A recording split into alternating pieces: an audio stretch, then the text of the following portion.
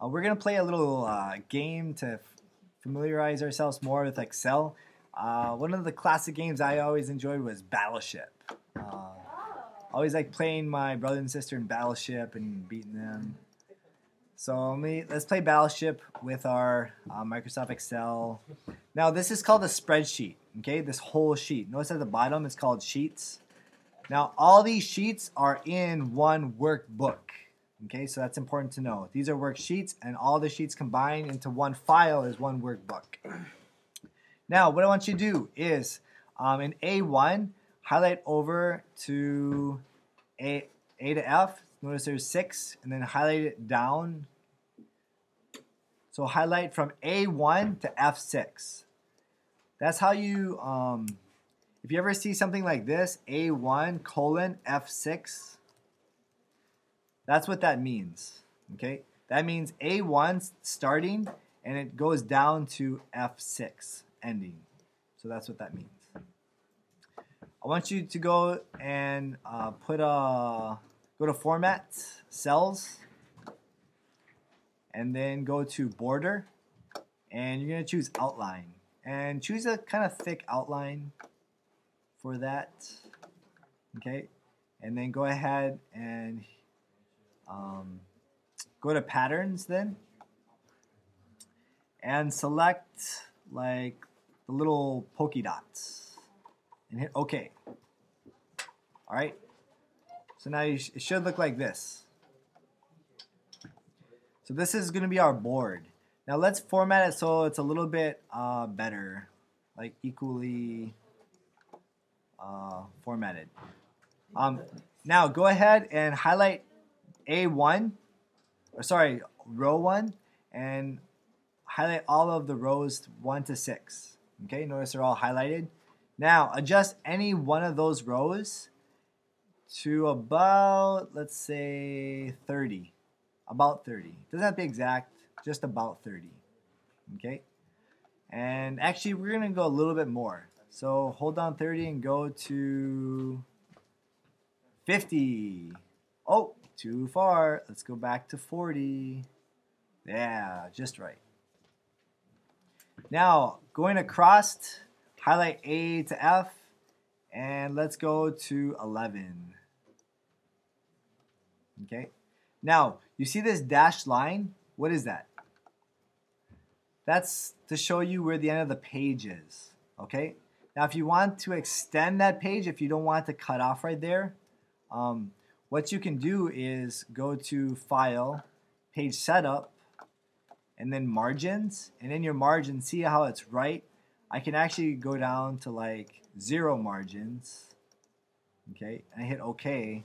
And now notice it extends out, and so it reaches. Okay.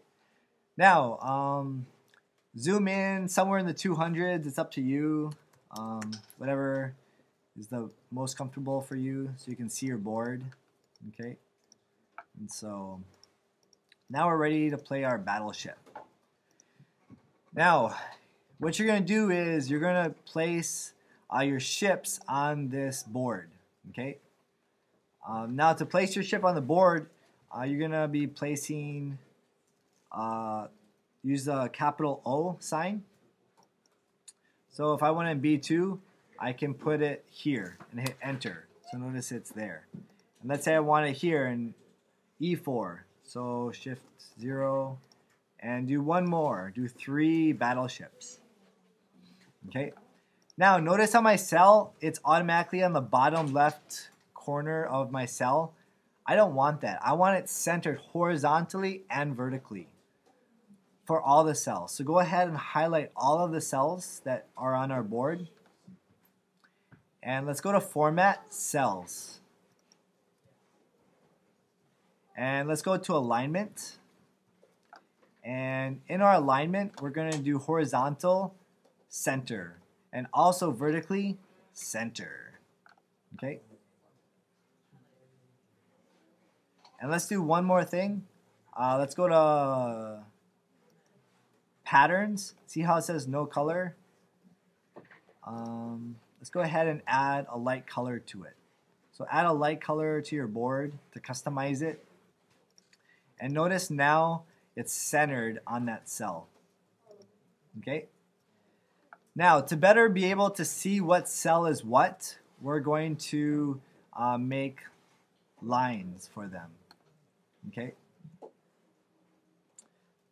So, go to Format Cells and go to Border. Remember before we did Outline? Now we're going to choose Outline and Inside. And this is our example of what it should look like. Okay? Now for our color, choose a color that you want that kind of coordinates with your board. And then hit OK. So now I have a better board here. Alright, so now you should have 3 battleships. Now I'm going to say a cell reference. So if I say like C2, okay, you're going to highlight C2 and you're going to insert like a color, okay? So what you can do is go to Format, Cells, and then go to Pattern, okay? And then you can choose a different color. Let's say I want this color, and then don't choose a pattern then. And then I hit OK. So notice now it's blank. So that means I just called that, okay?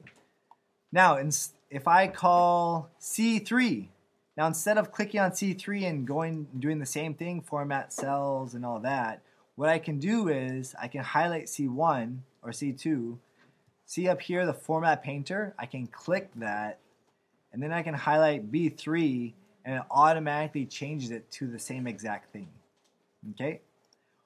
Another way I can do that, let's say I say B2.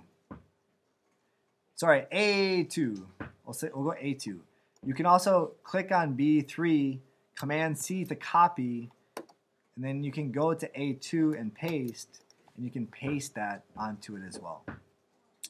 Now, when I say B2, okay, that means a hit. So you're all going to yell, hit! And then you're going to go, what happens when you get hit? You go, ugh! So you're going to make some desperate moan that you got hit. And then choose some red color, even though it's my least favorite color. Take off the pattern, hit OK. So that means you got hit. Okay? And then we'll continue the game, and then we'll have a winner.